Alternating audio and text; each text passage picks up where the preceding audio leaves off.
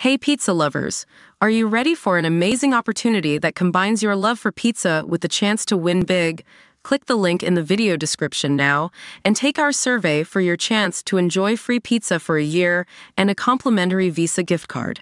Melania and Barron Trump were seen leaving Trump Tower in New York in the first public sighting of them since the former president was convicted in his hush money trial.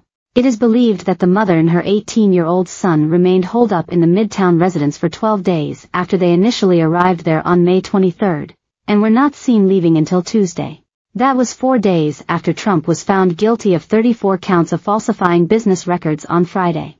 Stepping out of Trump Tower on Tuesday, Melania, 54, wore a $1,345 beige Max Mara belted jumpsuit with Roger Vivier ballet flats and carried a cognac-colored ostrich Hermes Kelly handbag, which is priced on the resale market between $15,000 and $17,000.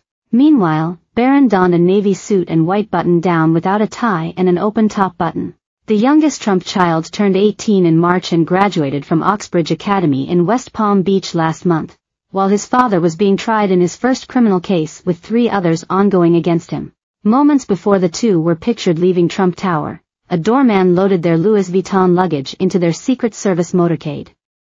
Barron's initials, BWT, were included on a suit holder. Trump was found guilty on May 20 of 34 felony charges related to falsification of business records over a hush payment to porn star Stormy Daniels ahead of the 2016 election. She claims to have had a sexual encounter with Trump a decade earlier, which he has denied.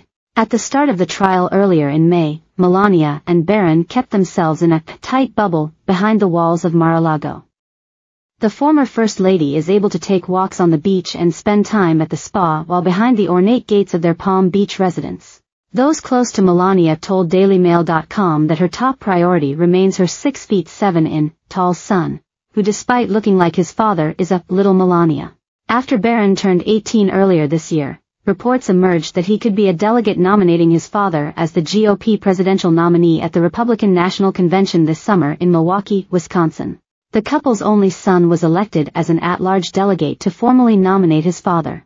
But Melania's office said last month that their son would not be a delegate because he had prior commitments. While Barron is honored to have been chosen as a delegate by the Florida Republican Party, he regretfully declines to participate due to prior commitments, the office of Melania Trump said in a statement provided to DailyMail.com. It's unclear if Barron will even attend the convention this year from Monday, July 15 through Thursday, July 18.